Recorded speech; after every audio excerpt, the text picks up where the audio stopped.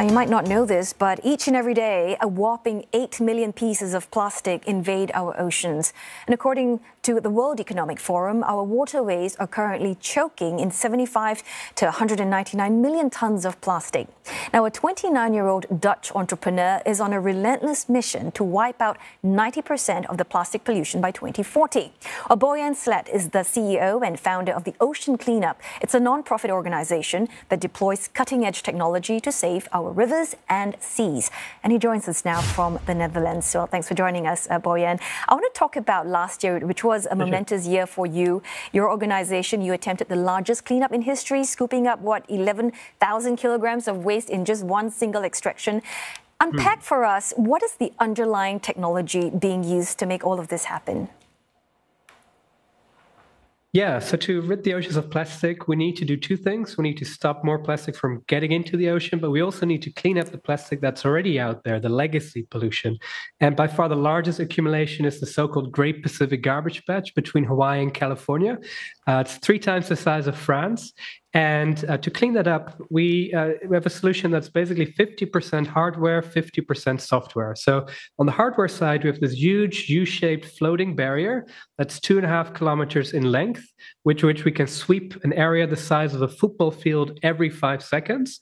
But then, of course, if we would just randomly go through the ocean, it wouldn't be very effective. So we also have advanced computer models to guide us to intelligently determine what the best route is through the garbage patch to tackle what we call hotspots, so that if all goes well, we can actually clean up the patch in about 10 years. Oh, that's amazing. I also want to touch on these interceptors that you have. Well, basically, scientists, they found that like 1,000 rivers around the world are responsible for 80% of the plastic in rivers that actually ends up in the ocean. And to solve this, you use a kind of river cleanup technology, am I right? They're called interceptors. And how does it work in a nutshell? Yeah, and the 1,000 River study is actually from our scientists. So the way we do this is we have a portfolio of different types of interceptors, which are barriers that can be sort of almost like vacuum cleaners for the river that we put in the mouth of these rivers, and they intercept the plastic before it can even reach the ocean. And we now have 14 of those around the world. We expect to have 20 very soon. They're across Southeast Asia, they're across Central America, because what we see is that in middle-income countries, people do have enough wealth to consume a lot of plastic, but there's no good waste infrastructure yet. So that's where we see the largest leakage. And ultimately, we want to deploy these systems in all of those 1,000 rivers around the world. And with that, not just clean up the plastic that's already out there, but also prevent more from coming in. And you have these AI cameras on bridges that also sort of scans and looks up for how much plastic accumulates in the rivers. Is that right? Yeah. So, for us, it wasn't just a challenge of coming up with solutions. No, the first challenge for us was actually to get the data on the problem itself. When we started, nobody knew how big this garbage patch was, where the plastic was, which rivers to tackle. So indeed, through both modeling as well as a lot of data gathering with cameras, with nets, etc., we were able to create this unprecedented view on the problem, which is something we really need because we don't want to deploy in a river where it's not actually very important, right? So essentially, when you think of our product, it's, we go to a city, we assess all the rivers in terms of which ones need to be tackled, and then we propose the right solution. We bring together the partners, the waste management partner, the government, the operator, and then we make sure that it runs itself sustainably. But Boyan, I mean, would you say that some of your solutions are quite expensive? Because, I've read some experts basically commenting that your organization strategies might not be so efficient because cost-wise being one factor. And is there any latest update on your key performance indicator, which is your cost to cleaning ratio? Because running those vessels are a very costly affair, isn't it? Yeah, I mean, I think there's two things to say about that. So, of course, if you think of it in terms of per kilo, it will be much cheaper to go to to garbage can in the middle of a city rather than the middle of the ocean, right? But the thing is, only a very small fraction of the plastic that's produced ends up in the ocean. It's less than 0.1%. So in terms of the plastic that actually does harm, by tackling the stuff that's flowing out of rivers, by tackling the stuff that's already in the ocean, you're actually much more effective because you don't have to deal with all this plastic that wouldn't even make it out to the ocean.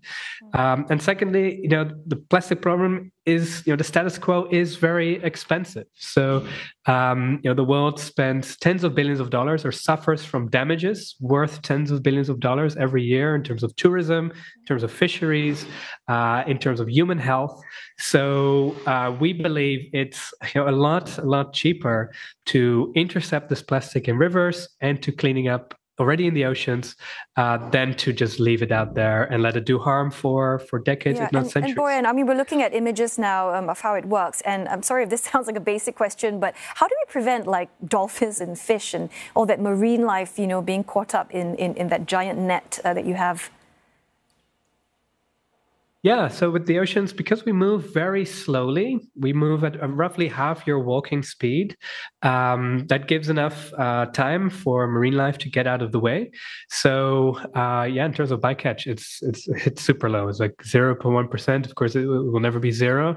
But if you in terms of the harm it prevents, it's really quite staggering what we see out there. We see so many turtles stuck in these abandoned fishing nets have their stomachs full of plastic.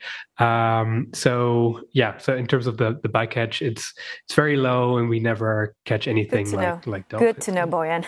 Now I want to talk about Asia because you've got quite a few projects, in your bag. You've got the interceptor deployments in rivers throughout Asia, from Indonesia to India, and you've opened your regional office in KL last year. Talk a little bit with us about your expansion plans in Asia, and what's the rationale for that? Yeah, I mean, so Asia is extremely important for us because there's for two reasons. On one hand, there's a lot of plastic emissions in this part of the world, and on the other hand, it also is an area of exceptional natural beauty, right, and natural resources. So, to protect the coral reefs in Indonesia, you need to put systems in the rivers in Indonesia. So we have our first deployments now in Indonesia, Malaysia. Bangkok will be deployed very shortly. Indeed, we're looking at India as well, and Vietnam. We already have an interceptor there too. In the coming years, we hope to bring many more interceptors to the region. And because of that, indeed, we decided to also have a more local presence, and we expect to expand that as well in the years to come. Oh, but Boyan, in a blink of an eye, 2040 is just we're going to reach 2040, and you've got this big, bold ambition to get rid of 90% of plastics in ocean by then. And some people, the question of feasibility of your ambition in terms of your roadmap to get there. What do you think is going to be the biggest hurdle? Is it funding? Is it the fact that you got to find very talented engineers? Yeah, what is it? Yeah, I think we can do it faster than 2040. I think it's sort of the worst case deadline, but I'd like to get it done in under 10 years for sure. So, in terms of Boyan, the first thing we really need is to complete our first 20 rivers. Those are the projects that are currently ongoing. And we really we want to nail those so that we exactly know how to do it, to make mistakes now so that we don't have to make mistakes with 1,000 rivers, right? So that's kind of the idea. First, start small before we go big. And once we have that, I think the bottleneck will be the relationships with the governments. You're talking about many cities. A lot of them have many priorities, right, in these upcoming economies. So to make sure we have a sufficient speed when it comes to getting the contracts in place, getting the permits, as well as the operational cost coverage, we want that to be local. I think that's going to be the main bottleneck. At the same time, we look for companies, for individuals to partner with us, because of course, the funding is required to actually build the hardware and to deploy that. So but first things first completing those 20 rivers, and then by the end of the year, we hope to be ready to start scaling to the next 100 rivers, and then ultimately, if we've done 100 rivers, I think we can also do 1,000. Oh, we certainly need more people like you. Boyan Slat, thanks so very much for joining us today, CEO and founder of the Ocean Cleanup.